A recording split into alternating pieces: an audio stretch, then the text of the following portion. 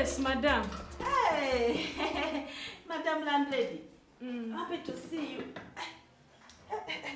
Sorry about it. I heard you were sick. And that you had so many diseases, what.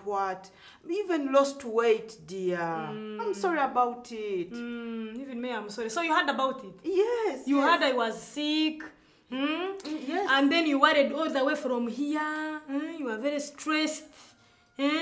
Why didn't you come to see me in hospital? Someone fall sick for a month.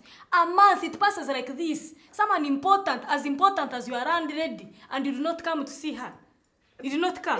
No, hold that thought. This, actually, what I'm carrying is a visitor's book. I just want to show you exactly how other tenants are competing stiffly as far as you are concerned. Mr. Kayongo came twice with bread and sugar.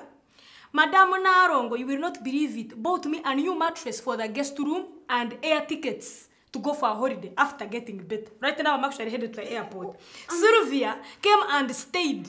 She stayed, she became my house girl. She even cooked, she has been paying school fees. But wait for it. The surprise.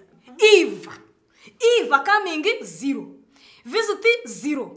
Joyce 0. 0. Totally 0. Totally 0. You did not come to see me. So tell me, I think you have already changed the tenants' rules. You've waited for me to die and you take over my houses. So as I slowly breathe my last on a hospital bed, you're here planning to take over my own property. But what? But why but jump to death?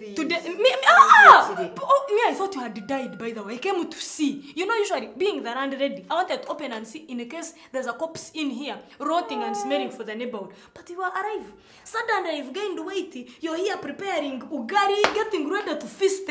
Why? Because you thought you were going to celebrate my death. I am arrived. But madam, I care about you, and you know that. You care about me. Actions speak louder than words. If you do not understand that, I can be the first person to teach you that. And I can start with an example of telling you immediately. The month is about to end.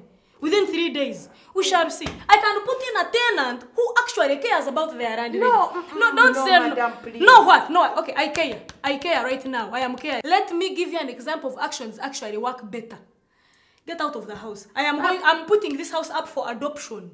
For people who actually care about me. I'm not going to be here threatened. I'm trying to wait to pick money from you. You're waiting for me to die. Madam, I love you. No, it's okay. Have your portion, pack your things and get out of the house. Please. This house is up for adoption. Please, madam, landlady.